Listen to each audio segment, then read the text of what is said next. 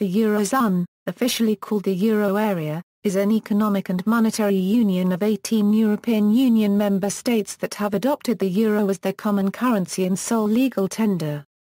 The Eurozone consists of Austria, Belgium, Cyprus, Estonia, Finland, France, Germany, Greece, Ireland, Italy, Latvia, Luxembourg, Malta, the Netherlands, Portugal, Slovakia, Slovenia, and Spain.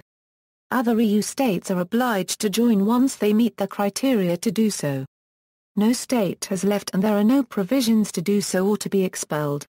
Monaco, San Marino, the Vatican City and Andorra have formal agreements with the EU to use the euro as their official currency and issue their own coins. Other states, like Kosovo and Montenegro, have adopted the euro unilaterally, but these countries do not formally form part of the Eurozone and do not have representation in the ECB or the Eurogroup. Monetary policy of the zone is the responsibility of the European Central Bank, which is governed by a president and a board of the heads of national central banks. The principal task of the ECB is to keep inflation under control. Though there is no common representation, governance or fiscal policy for the currency union, some cooperation does take place through the Eurogroup, which makes political decisions regarding the Eurozone and the euro. The Eurogroup is composed of the finance ministers of Eurozone states, but in emergencies, national leaders also form the Eurogroup. Since the financial crisis of 2007 (Euro 08), the Eurozone has established and used provisions for granting emergency loans to member states in return for the enactment of economic reforms. The Eurozone has also enacted some limited fiscal integration, for example in peer review of each other's national budgets. The issue is political and in a state of flux in terms of what further provisions will be agreed for Eurozone reform. Member states. In 1998, 11 member states of the European Union had met the euro convergence criteria, and the Eurozone came into existence with the official launch of the euro on January 1, 1999. Greece qualified in 2000 and was admitted on January 1, 2001 before physical notes and coins were introduced on January 1, 2002, replacing all national currencies. Between 2007 and 2014, 6 new states acceded. The 2012 data above of Eurozone states were published by World Bank in May 2014. Latvia was not in the Eurozone in 2012. Enlargement. 10 countries are EU members but do not use the euro, though Lithuania is due to adopt the euro from January 1, 2015. Before joining the Eurozone, a state must spend 2 years in the European exchange rate mechanism. As of 2014, the national central banks of Lithuania and Denmark participate in ERM2. Denmark and the United Kingdom obtained special opt-outs in the original Maastricht Treaty. Both countries are legally exempt from joining the Eurozone unless their governments decide otherwise either by parliamentary vote or referendum. Sweden gained a de facto opt-out by using a legal loophole. It is required to join the Eurozone as soon as it fulfills the convergence criteria, which include being part of the ERM2 for 2 years. Joining ERM2 is voluntary.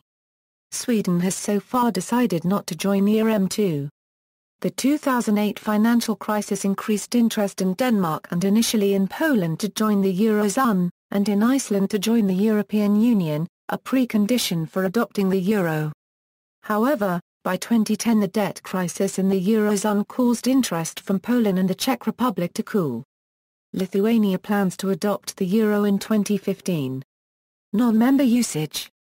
The euro is also used in countries outside the EU. 3 states a euro: Monaco, San Marino, and Vatican City a euro have signed formal agreements with the EU to use the euro and issue their own coins. Nevertheless, they are not considered part of the Eurozone by the ECB and do not have a seat in the ECB or Eurogroup. Andorra's monetary agreement with the EU to use the euro came into force in April 2012 and would have permitted it to issue its own euro coins as early as July 1, 2013, provided that Andorra implemented relevant EU legislation. They were expected to issue their first coins on January 1, 2014. However, EU approval to begin minting the coins was delayed until December 2013, so the first Andorran coins were delayed. with Minister of Culture Stephen Albert stating that he was optimistic they would be released by March or April 2014. Kosovo and Montenegro officially adopted the euro as their sole currency without an agreement and, therefore, have no issuing rights. These states are not considered part of the Eurozone by the ECB. However, sometimes the term Eurozone is applied to all territories that have adopted the euro as their sole currency. Further unilateral adoption of the euro, by both non-Euro EU and non-EU members, is opposed by the ECB and EU. Expulsion and secession. Although the Eurozone is opening to all EU member states to join once they meet the criteria, the treaty is silent on the matter of states leaving the Eurozone, neither prohibiting nor permitting it. Likewise, there is no provision for a state to be expelled from the euro. Some, however, including the Dutch government, favor such a provision being created in the event that a heavily indebted state in the Eurozone refuses to comply with an EU economic reform policy. Jens Dammen has argued that even now EU law contains an implicit right for member states to leave the Eurozone if they no longer meet the criteria that they had to meet in order to join the Eurozone. The benefits of leaving the euro would vary depending on the situation. If the country's own replacement currency was expected to devalue against the euro, the state might experience a large-scale exodus of money, whereas if the currency were expected to appreciate, then more money would flow into the economy. A rapidly appreciating currency would be detrimental to the country's exports. One problem is that leaving the euro cannot be achieved very quickly. Banknotes must be printed, for example. So during preparations, a lot of currency might leave the country, and people might be expected to withdraw euros in cash, causing a bank run. This would depend on the relative interest rates and depreciation rates. Administration and representation. The monetary policy of all countries in the Eurozone is managed by the European Central Bank and the Eurosystem, which comprises the ECB and the central banks of the EU states who have joined the Eurozone. Countries outside the Eurozone are not represented in these institutions. Whereas all EU member states are part of the European system of central banks. Non-EU member states have no say in all three institutions, even those with monetary agreements such as Monaco. The ECB is entitled to authorize the design and printing of euro banknotes and the volume of euro coins minted, and its president is currently Mario Draghi. The Eurozone is represented politically by its finance ministers, known collectively as the Eurogroup, and is presided over by a president, currently Jeroen Dijsselbloem. The finance ministers of the EU member states that use the euro meet a day before a meeting of the Economic and Financial Affairs Council of the Council of the European Union. The group is not in official council formation, but when the full ECOFIN Council votes on matters only affecting the Eurozone, only Eurogroup members are permitted to vote on it. Since the global financial crisis of 2007 (Euro 08), the Eurogroup has met irregularly not as finance ministers, but as heads of state and government. It is in this forum, the Euro Summit, that many Eurozone reforms have been decided upon. In 2011, former French President Nicolas Sarkozy pushed for these summits to become regular and twice a year in order for it to be a true economic government.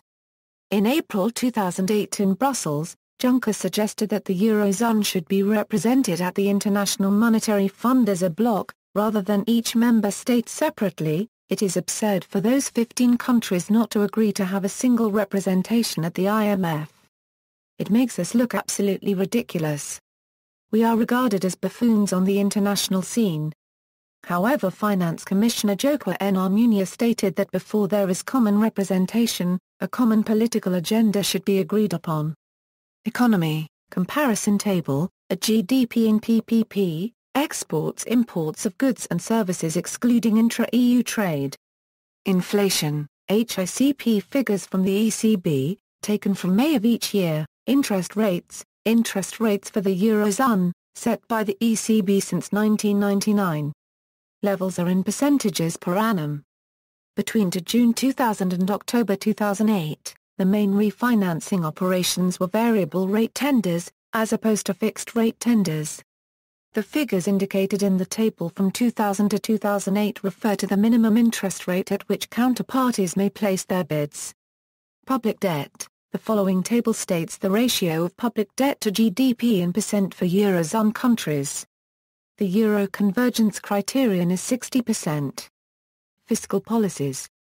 The primary means for fiscal coordination within the EU lies in the broad economic policy guidelines which are written for every member state, but with particular reference to the 17 current members of the Eurozone. These guidelines are not binding, but are intended to represent policy coordination among the EU member states, so as to take into account the linked structures of their economies.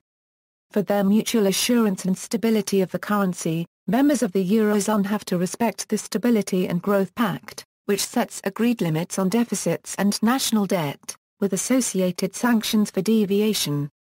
The pact originally set a limit of 3% of GDP for the yearly deficit of all Eurozone member states, with fines for any state which exceeded this amount.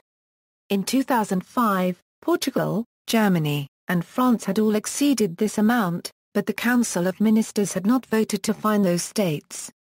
Subsequently, reforms were adopted to provide more flexibility and ensure that the deficit criteria took into account the economic conditions of the member states, and additional factors.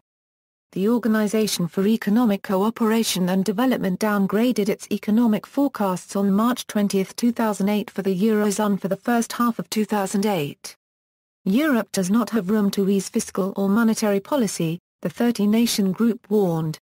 For the Eurozone, the OECD now forecasts first-quarter GDP growth of just 0.5%, with no improvement in the second quarter, which is expected to show just a 0.4% gain. The European Fiscal Compact is a proposal for a treaty about fiscal integration described in a decision adopted on December 9, 2011 by the European Council. The participants are the Eurozone member states and all other EU members except for the United Kingdom. Treaty text is still to be drafted and participation approvals from national parliaments are still to be granted. Bailout provisions.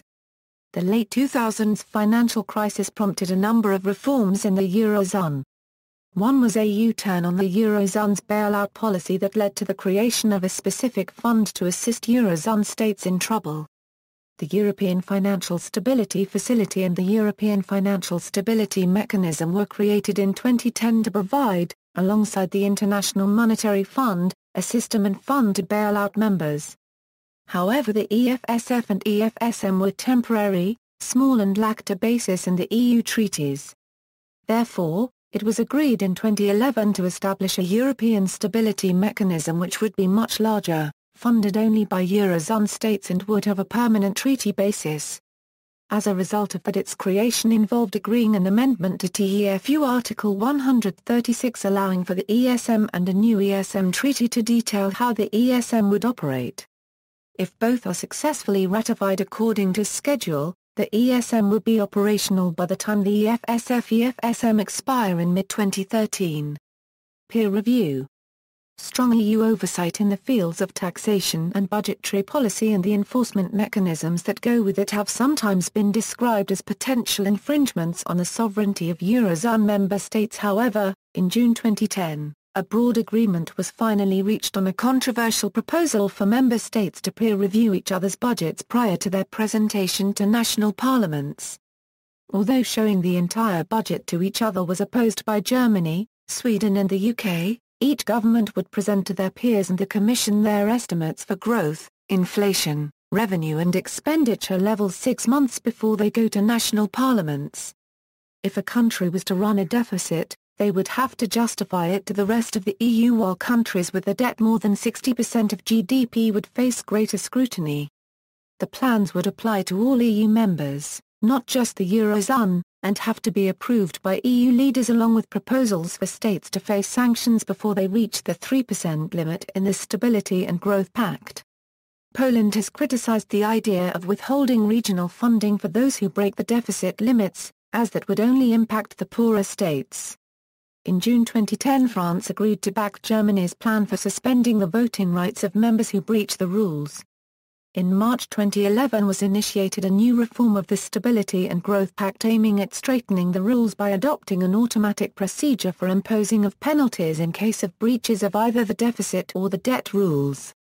See also Six-pack, Special Member State Territories and the European Union, Notes. References. External links, Eurozone Official Portal, European Central Bank Rates, ECB Key Rate, Chart and Data, European Commission Euro Economic and Financial Affairs Eurozone, media related to Eurozone at Wikimedia Commons.